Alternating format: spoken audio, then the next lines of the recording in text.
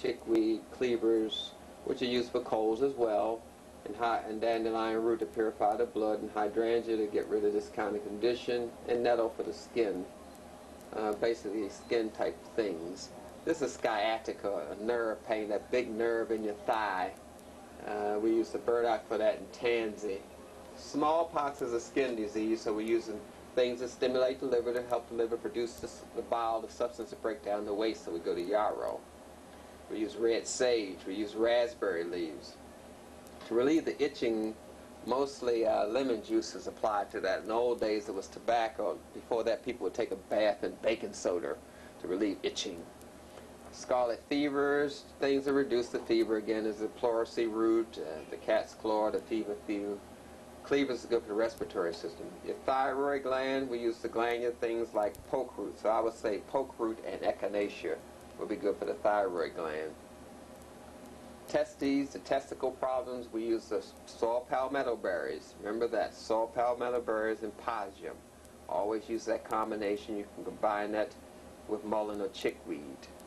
Typhoid fevers, we always use anti-inflammatory. Golden seal is one, cat's claw is another, feverfew is another. Itis, T-I-S, inflammation, cat's claw, feverfew for the inflammation again, along golden seal also. And echinacea is good for glands, so inflammation of the gland, we use echinacea with cat's claw or feverfew. And golden seal is always good as a blood purifier. Toothache, we usually use the sassafras oil or clove oil, put it right on the tooth. Clove oil would be the most popular one. Tumors, we're into using, these days we use a lot of thuja and sanicle. There's sanicle and thuja.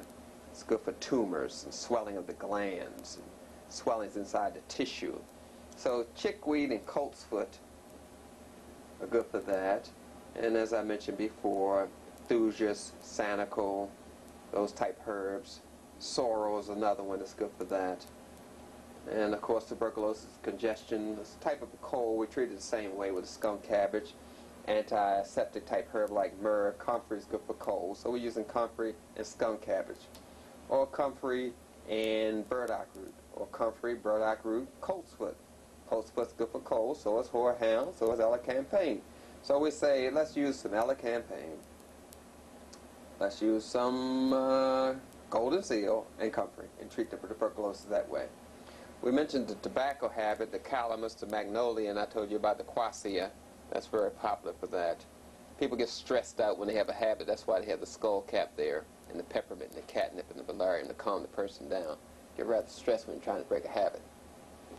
Now, in case for those who want to drop the milk, sage is the tea that will dry it up. Camphor you can apply to the breast and dry it up as well.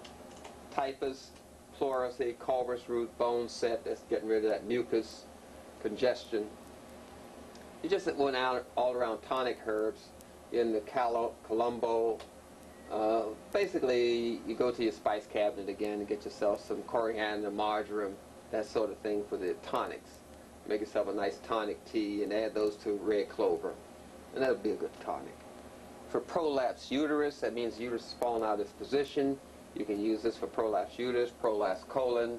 We use witch hazel, which is astringent, and white oak bark, which is astringent. So we use witch hazel and white oak bark. Combine that with a female type herb, red raspberry. Now scalding urine, again we're back to the peach leaves is good for that. And squavine and white willow, relieve that kind of discomfort. Uchu, kubi, juniper berries, the diuretic herbs are good. Ulcers, we're trying to heal that condition.